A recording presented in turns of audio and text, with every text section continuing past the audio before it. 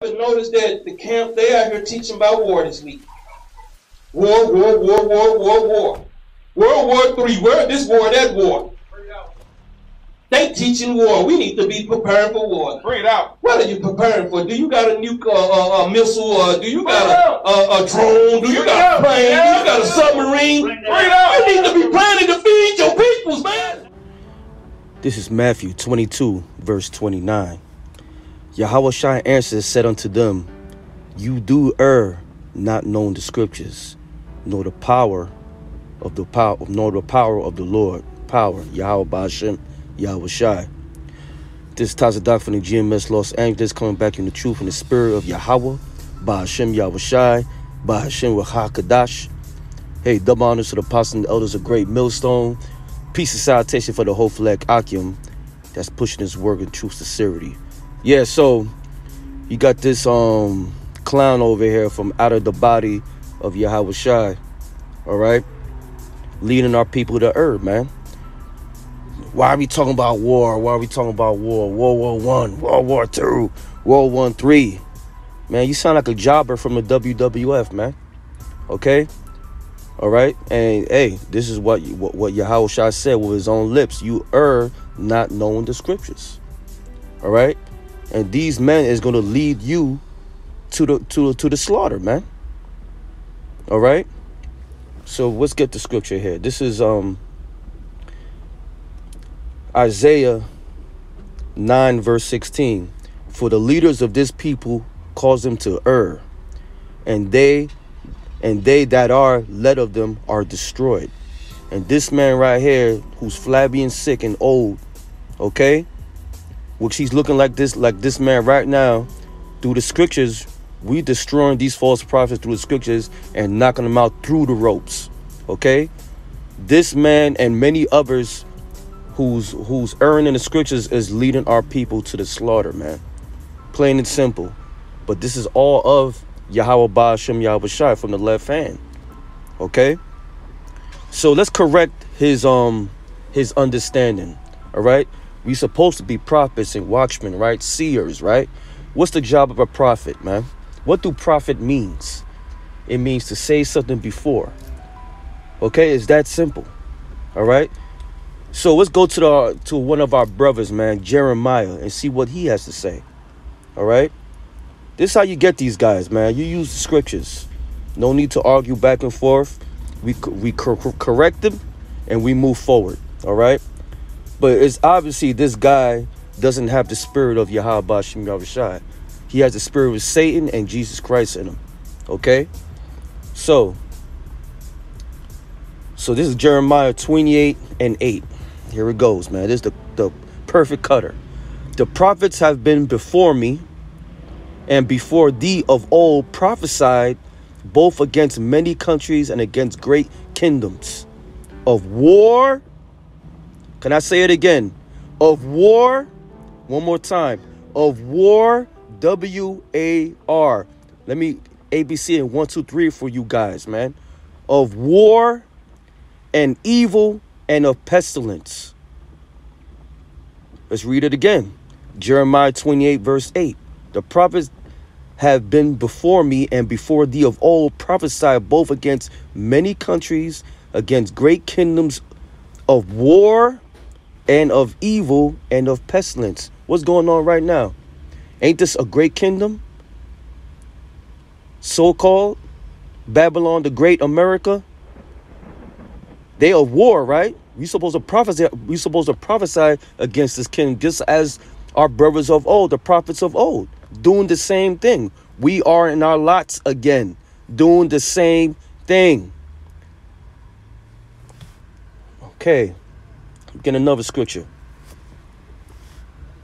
Because I'm getting sick and tired of these clowns out here sowing confusion to our people, man. But you know what? That's their job, man. So they fallen into their lot. All right, so this is the... Let me get it real quick. Bear with me. This is Ecclesiastes 3, verse 8. All right? But let me start at Let me start at verse 1, then I'm going to jump down to 8. This is the book of Ecclesiastes 3, verse 1. To everything there's a season, and a time to every purpose under the heaven. All right? So you have to be aware as a man of the Lord, as a servant of Yahweh Ba'ashem Yahawashi, you have to be aware of the times you're living in. You have to measure the times that you're living in, according the book of Ezra, 2nd Ezra, 9th chapter. You have to measure the times you win. So right now, let's read it again. This is Ecclesiastes 3, verse 1. To everything there's a season, and a time to every purpose under the heaven. So let's go to those purposes right now. Verse 8, Ecclesiastes 3, verse 8. A time to love, a time to hate, a time of war. Where we at right now? We at wars and rumors of war. World War III is about to commence. And a time of peace. Are we in a time of peace right now? No, we're not, man. We're not in a time of peace. We're in a time of hate and war. We are hated by all the other nations. Esau and the rest of the nations hate us, man. And right now we're in a time of war. A war for our souls, and war on this whole planet, man. Okay? That war, hey, who's causing all these wars? Yahweh Ba'ashem Yahawashi. But he using the so-called white man, Esau, Edom, to have these wars, man. In order what? To fulfill prophecy for the coming of the kingdom. So it's our job to prophesy about war, evil, and pestilence. We at that time now. It's that simple. But you got clowns like Junkyard Dog right here, Flabby and Sick. Yeah, I'm chopping his name up. I don't care, man. All right? We gonna mock you. All right? You got clowns like this. It's causing our people to err, man. Rocking them back to sleep like a baby, man. But guess what? A lot of people who's versed in the scriptures and solidified and deep rooted in the scriptures know you're full of shit, man. Mind my French. All right? Let's get another scripture. I'm going to end it with that.